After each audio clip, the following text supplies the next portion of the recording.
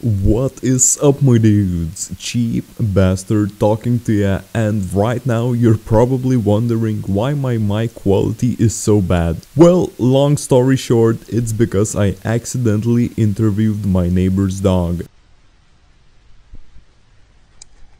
Anyways, with that out of the way, I borrowed this almost brand new Zotac RTX 2060 from a friend and paired it with my 4K editing build from my previous video. Top right corner, watch the video if you haven't seen one, it's awesome. So, here are the system specs.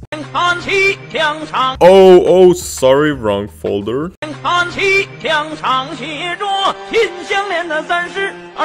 Now let's slide onto our first game tested.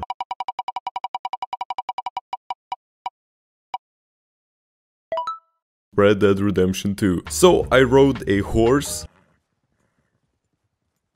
and got these benchmark results on the highest preset available. By the way, if you're wondering why you see only 4 cores on your left, it's because with this fresh setup I forgot to check all the cores in MSI Afterburner. Sorry. Next up, Apex Legends. Using the highest possible settings, I came back with these benchmark results. On Rainbow Six Siege, I was finally capable enough to get some kills, and after years of training.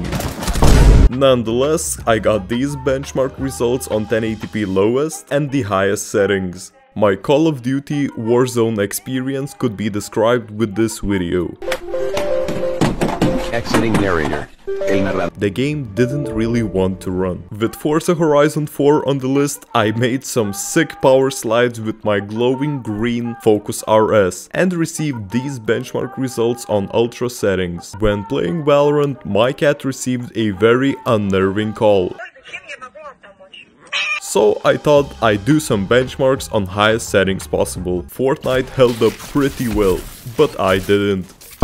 Here are the benchmark results on epic settings. While playing CSGO, I was 360 no-scoped by a skeleton.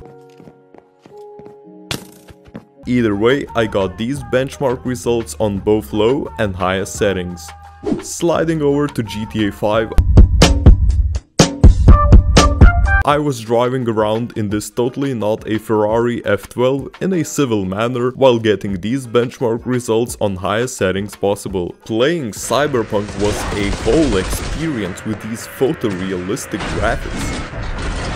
And with that out of the way, Cyberpunk performed rather strange. When switching the settings from low to medium, I received an average of around 1 FPS more. The CPU actually held up pretty well, even on ultra or Raytracing ultra settings, it never got more than 90% of usage. And now, here's some leaked footage of what happens to people who don't follow my Instagram.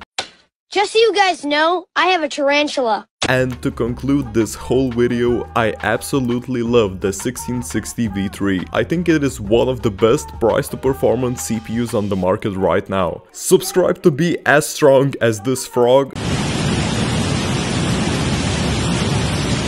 And don't forget to stay cheap, my dudes. Cheap bastard out.